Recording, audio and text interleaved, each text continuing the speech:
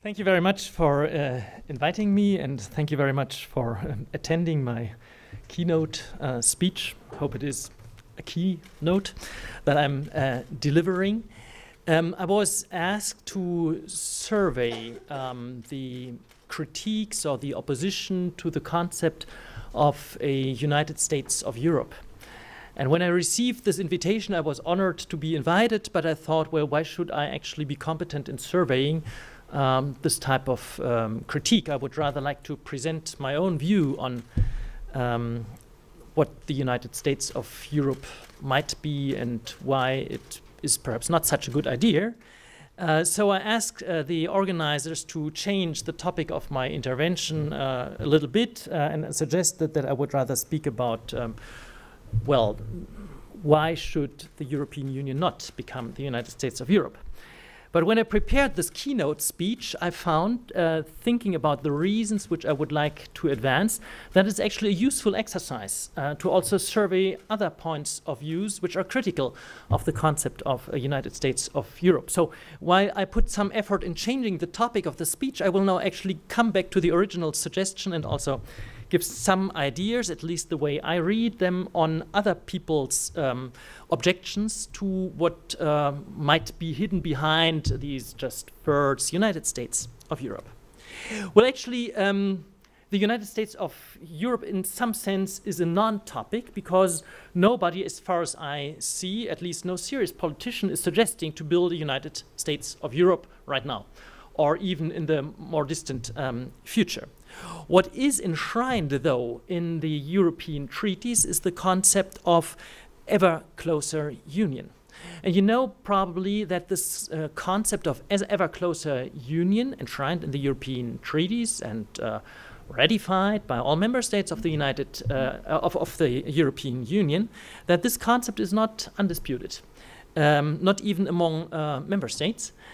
Because while the British government under a Labour Prime Minister approved of this concept of ever closer union, the Conservative leadership of the United Kingdom did not approve of that. So the Conservative Party was in opposition at the time when the Lisbon Treaty was negotiated and ratified, but they campaigned heavily against this concept, and they set out to exempt the United Kingdom from the aim of a ever closer union when they came to power. Actually, it was one of David Cameron's 4 demands, which he submitted to the Council of the European Union, to have the United Kingdom exempted from pursuing the goal of an ever closer union.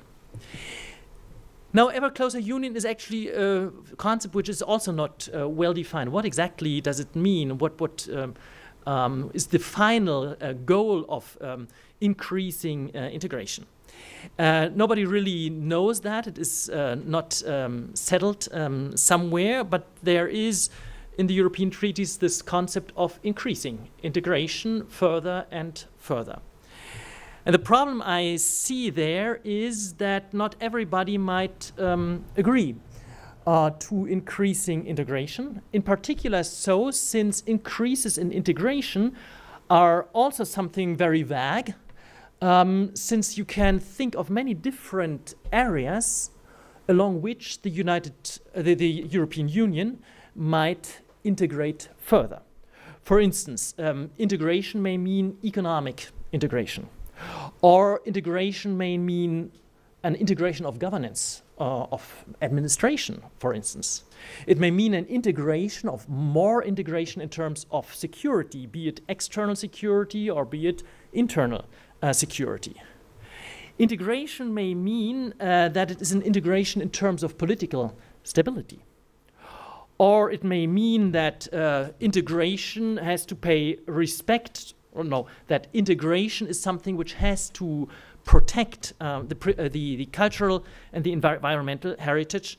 So in some sense, integration is something which questions how much subsidiarity we will be able to realize in a union which is more integrated than the present union.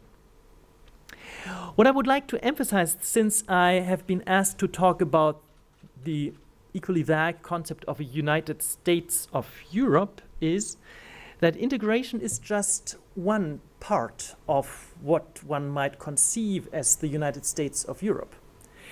The other really important part of the state-building exercise is actually democratic legitimization and democratic control. So while you can think of many integrating measures along many different dimensions, and I gave a few examples for these, you must also think about what does this mean for the democratic legitimacy of decisions and for the possibilities of democratic control. So this, I think, is a key point which I would like to emphasize in the following remarks that I will make on objections to the goal of creating a United States of Europe. The other key point I would like to make is that the decision on the optimal degree of integration along various dimensions, as I have outlined, that this decision can only be made in a democratic process, naturally. So while democracy in itself is not yet fully spelled out, we have not fully spelled out how we will shape the democratic decision-making and control process in the European Union if it integrates further. On the other hand, the degree of integration along several dimensions needs to be made in a democratic procedure, otherwise it wouldn't have no democratic legitimization. Therefore, if the European state is not democratically legitimized, so if a hypothetical European state, United States of Europe, is not democratically legitimized, we cannot find the optimal degree of integration.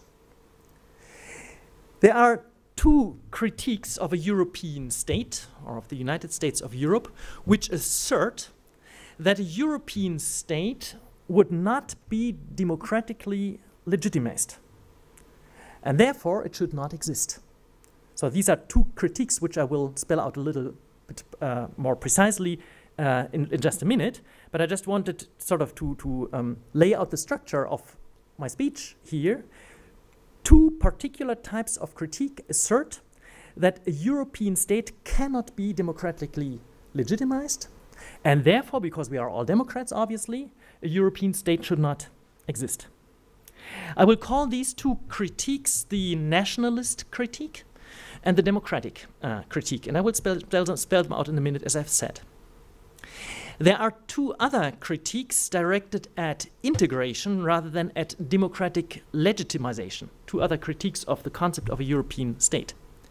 These critiques assert that a European state would necessarily go along with a suboptimal level of integration and should therefore not exist. Not for democratic reasons, but for the simple reason that the level of integration which we would achieve in a European state would not be the optimal level of integration. I call these two critiques the economic critique and the Marxist critique. The former, the economic critique, focuses on the common currency, and the latter on the common market. Interestingly, there is some area of overlap between the nationalist and the democratic critique, and there's also some area of overlap between the economic and the Marxist critique. There may naturally be more critiques, but I will focus on these four because I think they are the most important ones. Their proponents do not always phrase these critiques in a way I find intellectually appealing, I have to say. In fact, sometimes a critique is phrased in a way which is rather intellectually appalling. But I take the liberty and try to unearth from a number of sometimes inconsistent and unconvincing and sometimes almost incomprehensible political statements the bottom line, which I think may make a valid point or at least deserves a thought. So here I go. The nationalist critique runs, according to my reading, as follows. There is no European people. Europe is a continent made up of many, many different peoples. Democracy, however, is a valid decision instrument within a people or within a nation.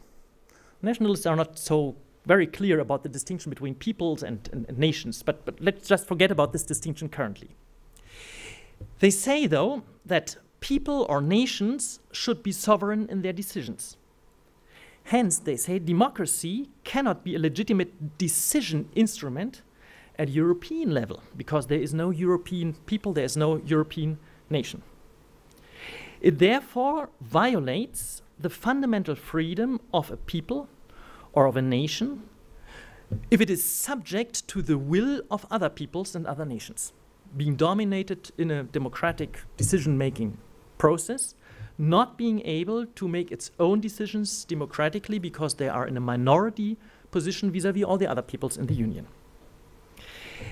As this is an argument which relates to freedom, it is also actually an argument which is sometimes made by liberals or by libertarians. There's some overlap between liberal thinking here and nationalist thinking, and actually some people consider them national liberals or something like that.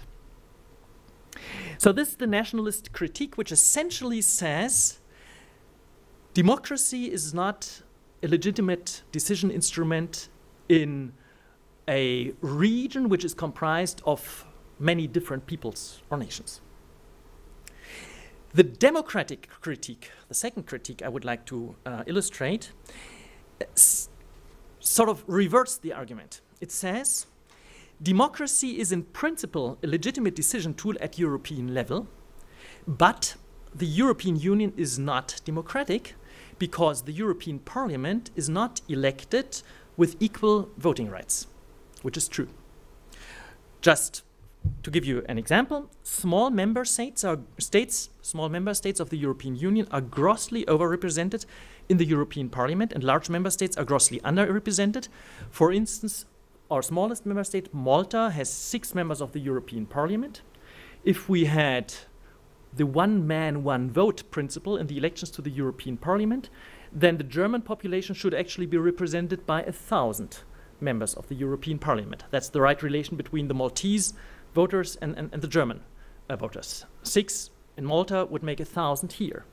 In fact, Germany has 96 deputies in the European Parliament. So Malta is overrepresented in the European Parliament by a factor of 10, right? And all larger nations, Germany is just one example, all larger member states are underrepresented as compared to the smaller member states. So while it would be obviously possible to introduce equal voting rights in Europe if we want to create a European state, this would marginalize the small member states in parliament and thereby spur the nationalist critique and jeopardize political stability. So the democratic argument says the status quo is that Europe is not democratic because it violates the one man, one vote principle in parliament. But if we were to introduce equal voting rights, which is easy to do, then this would not be acceptable to the smaller member states, so we cannot do it. And this conflict we cannot solve. That's the critique. Clearly, unless equal voting is accepted throughout the Union cannot tax, and fiscal policy must remain within the member states.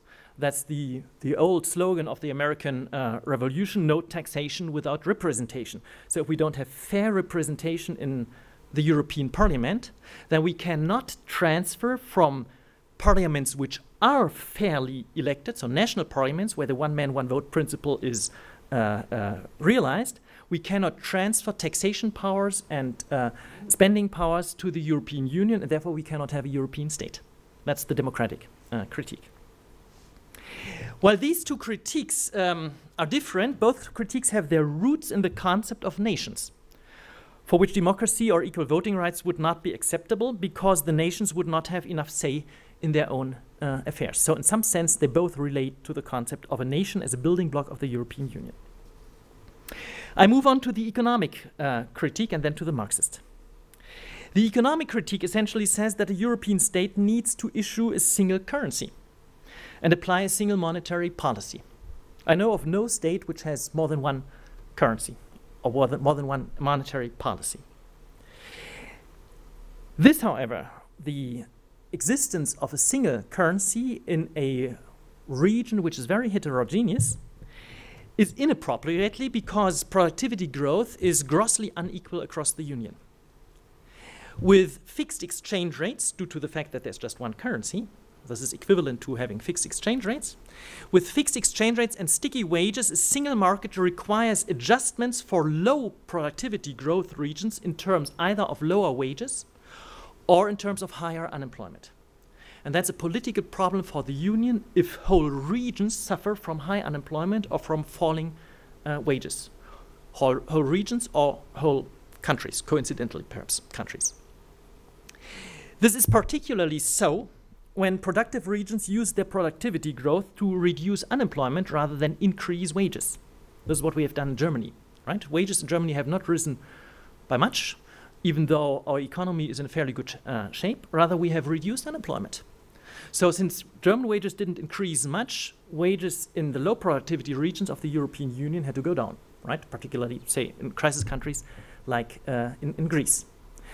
And the fact that Germany does not increase its wages has something to do with competition on the world market, where higher wages would be an impediment to selling our goods there. So, while a European state with a single currency is possible, very clearly possible, it would be economically suboptimal. It would not be optimal for the Union to have just one currency. A common fiscal policy or a transfer union would not solve the problem because the differences in productivity growth would still prevail. It would only be a remedy for its symptoms and would distort economic incentives. The bottom line of this critique is a single European state has less policy instruments than a confederacy of states and will, given the heterogeneity of the Union, therefore be economically less successful. Therefore, the degree of integration is suboptimal. That's the heart of the economic critique. Hence, integration beyond a certain level is counterproductive in terms of income generation. I emphasize generation here because the Marxist critique will focus on income distribution, right? And I come to the Marxist critique now. A European state, according to Marxists, would be opposed to workers' interests, and the conditions for class struggle would deteriorate. Why is this so? Well, this is because capitalists operating in a single market find it easy to play out the interests of workers in one country against the interests of workers in another country. Business interests, however, are often transnational, so they do not suffer from the same type of rivalry as the interests of workers or laborers do. Capitalists want a big open market. They do not care where they earn their money. Workers, however, care about the conditions in the state they live in. So their interests are more closely related to national interests. But differences in national interests of workers weaken their political power at the EU level. So, according to the Marxist argument, as I understand it, European decision-making is biased towards crony capitalism. Right? Capitalists find it easier to realize their objectives, their interests, in European policy-making decisions than workers do, because workers are not united in their objectives. They are rivals across countries or nations. The bottom line of this argument is a single European market gives entrepreneurs a competitive edge over workers in terms of policy making, and will therefore result in a suboptimal distribution of income. Income will accrue to a greater extent to capitalists than to workers, to a greater extent than legitimate, to capitalists than to workers. Hence, integration, and here it is economic integration, beyond a certain level is counterproductive in terms of income distribution, whereas the economic critique said counterproductive in terms of income generation. Now, these are the main critiques that I surveyed. And I must say I find some more appealing than others. In particular, since I'm not a Marxist, I have my trouble with sort of identifying with the Marxist critique. But there are many people who have this type of thinking, that they worry about income distribution, about the fairness of the income distribution. And I, as an economist, have to admit that very clearly the opening up of markets, either in a worldwide scenario, say the globalization, or in an internal market scenario like we have it in the European Union is something which typically leads to a spread in the income distribution and is detrimental to the low-skilled workers, at least if countries are involved which have plenty of high-skilled works, then the competition by low-skilled workers, which is possible through the opening up of borders and the lowering of external protection, depresses the wages of low-skilled workers and therefore spreads out the income distribution. Now, the economic critique and the Marxist critique are very different, actually, but both have the same root again, namely in the concept of heterogeneity within the European Union. Either heterogeneity in terms of productivity growth or in terms of workers' interests. Both types of heterogeneity, however, correlate with structural features of the member states, and thus they can be easily mistaken or even be misused as clashing along national lines. There are some leftist politicians, think of Monsieur Mélenchon, for instance, who also play the nationalist card and defend sort of the interests of their workers. Although this heterogeneity is actually about the conditions for economic production and about social conditions, both of which are not directly national, but it can be mistaken that way. Now, in my view, at least some of these critiques have some valid points. Some of these points I find more valid than others, but none of them I would discard right away. I would rather think about the question whether we have good answers to these concerns. And my assessment is we do not. We do not have a good answer for the problems of national sovereignty and democratic rule in a multinational state, critiques number 1 and 2. And we do not have a good answer on how to deal with heterogeneities which, under the mechanisms of a single state, would give rise to inferior generation of income and possibly a distribution of income which is perceived as unfair by major groups in the population. If we do not have convincing answers, we refrain from going away we should refrain from going away where these questions will come up. Because we have achieved a lot in the process of European unification. But we also had to learn the lesson that some steps of integration, for instance, a common currency and a common asylum system, have not worked well and have caused major crises and outright regress in the European Union. This was because we had not thought through the integrating measures and could not answer some of the questions which were legitimately raised when a problem like the sovereign debt crisis or the refugee crisis came up. We risk running in more problems and dissatisfaction in some member states or in the European population at large if we cannot reassure the people in our member states that we are going the right way and that we have answers to the questions they pose. This fact that we do not have the right answers, to my assessment we don't, this fact may not only endanger the integrity of the European Union as we have it today, and as we can see it, that it has already taken its first toll in terms of Brexit. To save and preserve what we have achieved, we should stop rushing into unknown territory. There certainly is an optimal degree of integration along all of the dimensions that I mentioned earlier, but it may well be that we have more or less reached this optimal level or that we have even surpassed it. Let me conclude by a historical observation. Europe has been torn into pieces by many, many wars. The greatest wars of the last 500 years were the 30-Year War, the Napoleonic Wars, and the 2 World Wars. By and large, all of these wars have had as their result a better alignment between nations and states, or between peoples and states. We've seen the creation of nation states. So it is quite likely that the identification between a nation and a state, or between a people and a state, whatever that may be, as the nationalists, that this identification is actually deeply rooted in Europeans. In fact, the peace we enjoy in Europe since 1945 may greatly have been fostered by the fact that by now most European states are nation states. Many wars have actually developed around conflicts between nations within one single state. This is not to deny that the European Union has not also contributed greatly to this peace. But the European Union, as we know it today, has always respected the nation state and has taken care not to superimpose itself as something like the United States of Europe. According to my mind, we would be well advised to abstain from any such initiative also in the future. Thank you very much.